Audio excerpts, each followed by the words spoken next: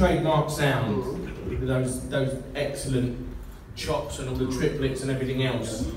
Looking back at it, a lot of that was beyond, you know, before you really started getting the samplers in there and everything else.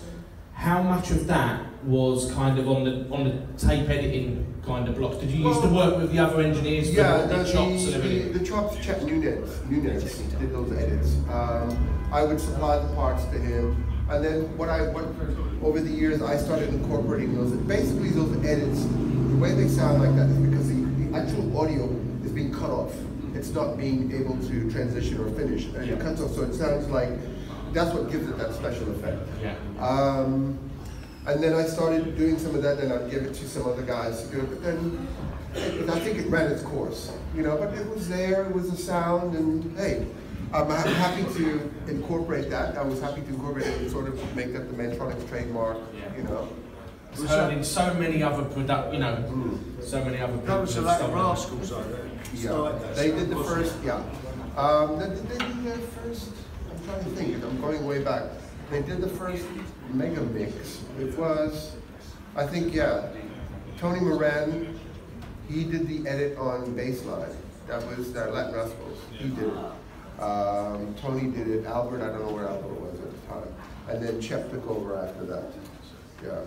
So. But I mean, even before those sort of tape edits, what you were getting out of the 808 and the 909 with all the triplets and everything else was next level shit. So thank you for that.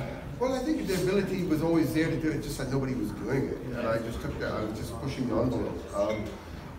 Yeah, I got a bit, I could see sometimes some other producers, like the one that, well, I don't know if they keep sort of referencing back to this with Space Machine, which, if you think about it, if you with triplets, that's what they call trap today. Yeah. I mean, what I was doing back then was trying to be different, and I think I got a lot of negative stuff from other producers, not necessarily people that are into music, because it's like, what the fuck is this guy doing, you know? But if you listen to it today, it's not that dissimilar to the stuff they call trap, you know. And it was, and I think it was Bryce Glover, one of my old rappers, that hit me to it, because I was living in the UK at the time, and I think before trap even heard here, he was saying, you know, those guys from down south, they're using you. And I didn't quite understand what he was talking about. But I think some of them even sample-based machines, you know, so